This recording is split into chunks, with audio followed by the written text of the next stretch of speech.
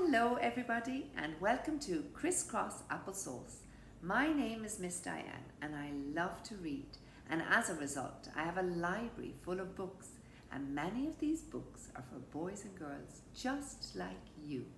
So I have decided to share these books with you, and today I've chosen a really good book which I hope you're going to love, and it's called Aunt Amelia by Rebecca Cobb.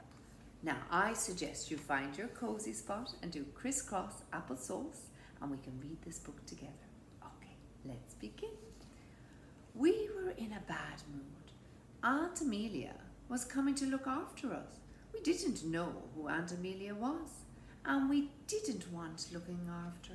Oh dear, they don't look very happy at all. Now, Aunt Amelia is going to come to their house. And Dad said we had met her once when we were tiny. And Mom said we had to be good. And Aunt Amelia arrives with her big hat and her big suitcase. Mom and Dad left a list of instructions. "Thank you," said Aunt Amelia. "I'm sure these will be very useful." We started on the list straight away. It said, "Please tell the children to be careful if you go to the park. Don't let them go near the edge of the pond or get themselves too dirty." Now, they did go to the park, but Aunt Amelia had them swinging from the trees. And they did go near the pond. They went inside and they rode on Aunt Amelia's back, and they got ever so dirty. Oh dear, oh dear. They can have an ice cream, but just one. They already have plenty of toys, and don't let them pester you for sweets. Now, Aunt Amelia did buy them an ice cream, but it was a very big ice cream, and she also bought them lots and lots of toys and sweets.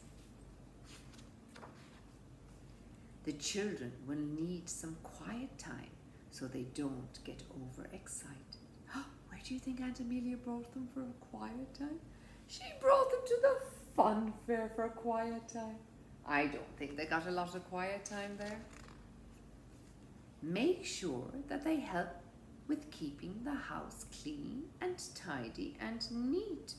Oh dear, that does not look like a clean, neat, tidy house, but they look like they're having lots of fun. For dinner, they can choose what to have as long as it is something sensible. Wait till you see what they chose. They chose ice cream and cake and cookies and juice and all things that are sweet. Nothing there is sensible. They are allowed one story before bedtime, but absolutely no television, and don't let them stay up too late. Aunt Amelia read them many books, and they did get some television, and they stayed up very late. Their mommy and daddy will not be happy if they know this.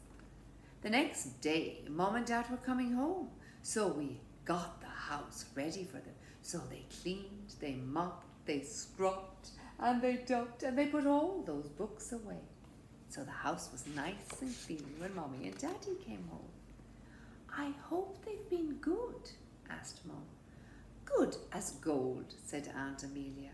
"Were the instructions helpful?" asked Dad. "Very," said Aunt Amelia. Mom and Dad asked if we would like Aunt Amelia to come and look after us again sometime. "Yes, please," we said, "and perhaps you could write another list." Because they had so much fun with Aunt Amelia, they wanted to come back again to take care of them. Now, I hope you enjoyed this story as much as I did, and I look forward to seeing you all again. Bye-bye for now.